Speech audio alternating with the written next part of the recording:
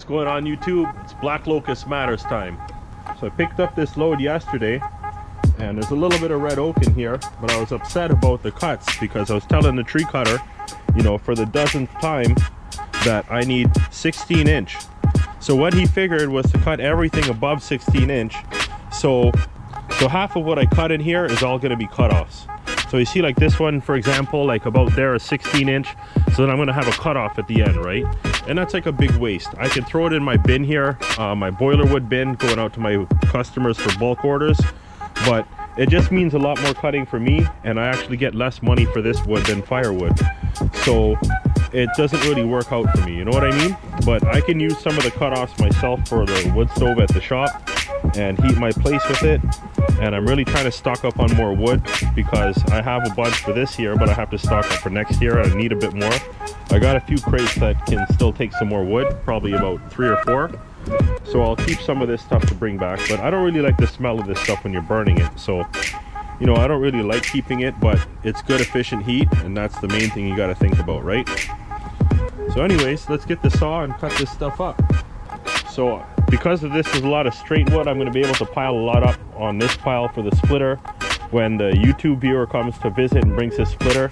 I've started this pile here, and I'm going to add a bunch to this too.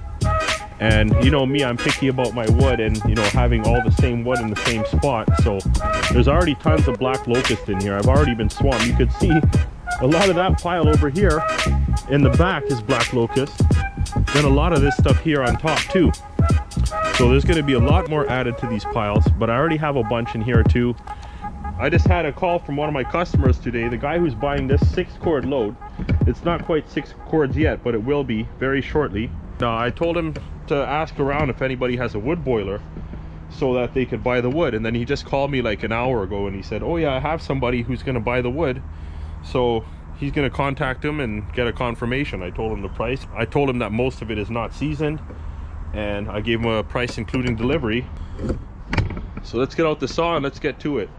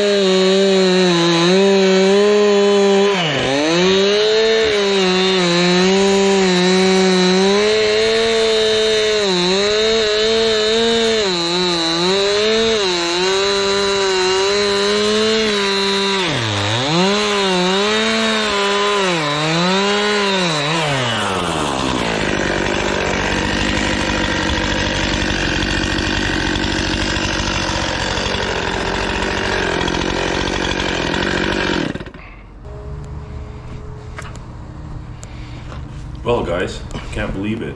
I cut the whole load of wood. Usually I cut a bunch of it, I have to split some, do some cleanup, and then go back and do some more cutting after. But I was able, for some reason, to cut the whole pile, like Chris in the wood yard stuff.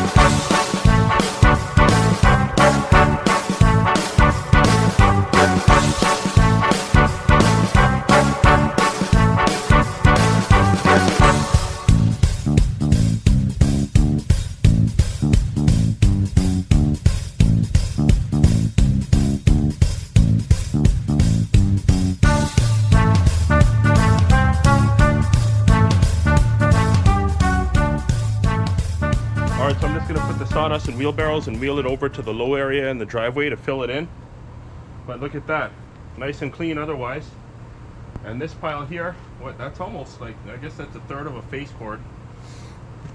I'm going to come in with the single wedge splitter and split all of this. A lot of this stuff is too small to go in the big machine. It'll just make, you know, two smaller pieces and you still have some chafe, right? There's no sense wasting time with some of those smaller ones in there. And even if I took some of those and put them in the beast, then it'd be too meticulous trying to line them up in the right place so that they split properly, right? But anyways, guys, thanks for watching. Like, subscribe, share, comment, and all that good stuff.